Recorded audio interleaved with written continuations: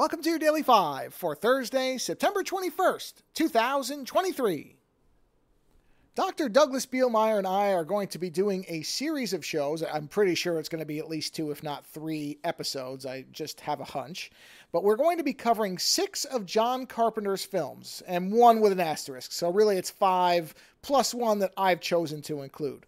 And these 6 films, when we picked them with no coordination. We came up with this idea, but we did not pick movies in any type of agreement. We just picked randomly 3 movies each.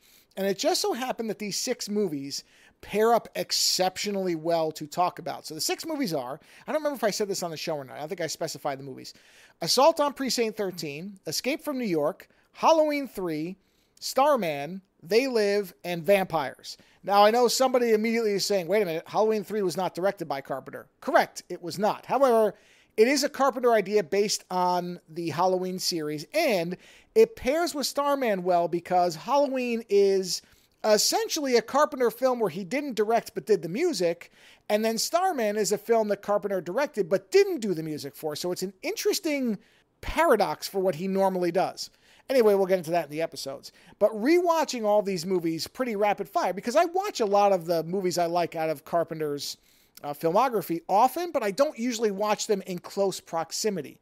And so I noticed something this time that I really never thought about before when it comes to the movies I like of his best, which is, Assault from Precinct 13 is in there, Escape from New York is certainly in there. Again, Halloween 3 is an asterisk, I get that. And then They Live is another one, but a lot of them are very simple movies. And I'm not saying that this is some revelation that I'm coming up with that somebody else didn't already come up with, but I just never thought about it before. It never really occurred to me that many of these movies, if you were to describe them, not much really happens. Meaning, for example, Starman, great example.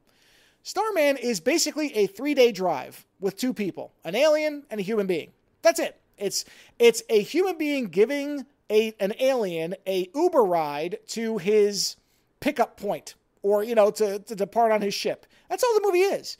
And what's interesting is that is a weird thing to say because that movie showcases, and Carpenter had said this was his intent, so many different areas in the United States. It very clearly goes to all different locations to showcase the beauty of the United States in this tract of, where they drive from the north to the south. But in terms of what the movie is, it really couldn't be simpler. It's just a road trip for 3 days. That's it. Assault on Precinct 13, there's another one of my favorites of his. It's just about people getting shot at in a police station that's abandoned. That's the movie. Yeah, you have setup and the stuff in the opening, but it's barely any time before you arrive at a fixed location, and that's where the rest of the movie takes place. And that movie just flies. That movie, it's unbelievable how quick that movie goes by. And that's, I've come to realize, now it's not a universal, it's not every single movie. Big Trouble in Little China has a lot of motion and movement and pieces in different places. But many of my favorite Carpenter films are very simple in terms of what's actually happening. They Live is another one. It really is 2 places. Well, it's really 3 places. It's a homeless camp, street scenes, and the TV station at the end. And that's really it. And I'm not saying that as any kind of criticism. I actually think that makes the movies more impressive to me, is that they don't, because so much of what we have now in modern filmmaking, this isn't necessarily a dig at this type of movie, but it's very common, is the big Mission Impossible showcase where, okay, we're going to a location and we're going to have a huge action set piece there. Then we got to go to another location, huge action set piece there.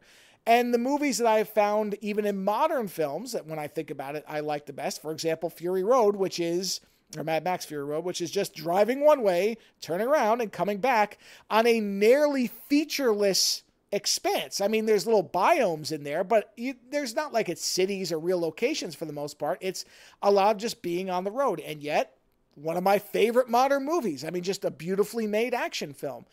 And I like that simplicity in things. I don't mind complexity, too. Look, I love Stalker and I love Solaris, and those are very non-simple films, very, very heavy philosophical stuff. But I also just realized that I think what Carpenter really does best is doing a simple, strong little movie.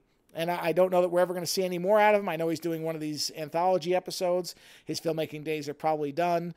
But it's just something I happened to notice. Not sure that anybody else hasn't noticed this already, but just figured I'd talk about it for a little bit and look forward to those shows. They'll be coming soon. Later.